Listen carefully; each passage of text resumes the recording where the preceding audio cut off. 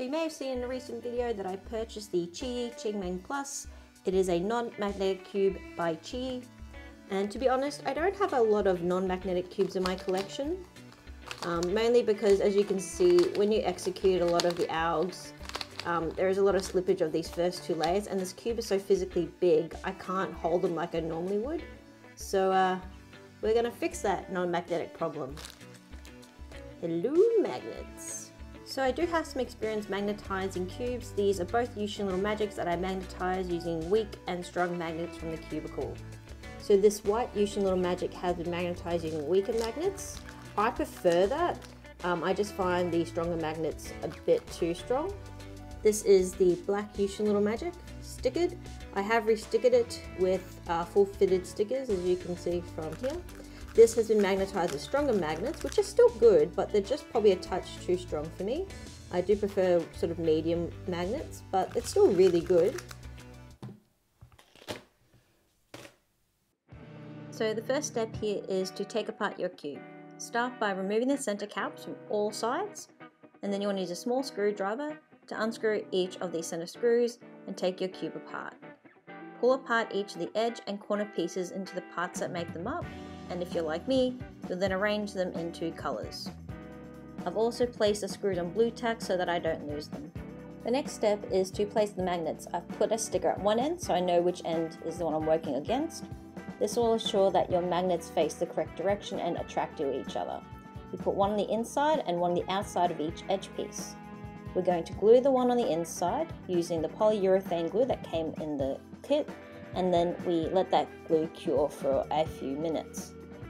While that's curing, I'm going to lube my core with some lubricate black and screw each of the center pieces back into the core, and then wipe it down because it gets very messy. Now we're going to take that magnet we didn't glue down, stick it to the edge piece to the corner piece, like so, to make sure the positioning is correct.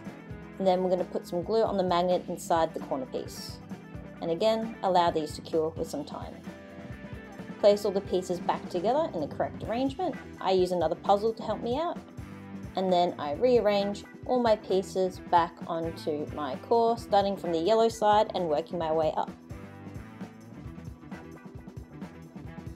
So also at this point I place some lubricant on the inside pieces that have contact. And then I put all my pieces back onto my cube and I break it in. Here I'm tensioning the cube so it's not too tight, and adding some additional silk and mystic to make sure my puzzle's nice and smooth and flush. And then I got lube on the outside, so I had to wipe it down. Did a few soles. Did notice a change in the stability of the puzzle.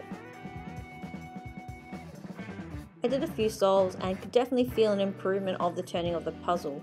The layers aligned much better, and I found myself slipping a lot less on my soles. And M slices are still hard, but I don't think that's because I put magnets in it. I think that's just the way the cube is, and there's not a lot magnets can do about that. But I definitely recommend putting magnets if you want to use this on a regular basis, because it certainly did help improve the quality of my solve and made sure that the layers did not slip as often. So if you intend to magnetize the Qiyi Qimeng Plus, I definitely feel like strong magnets are the way to go. You can definitely feel a slight bump. Any lighter and you definitely wouldn't feel it. The plastic's just too thick and the magnets would be too far apart.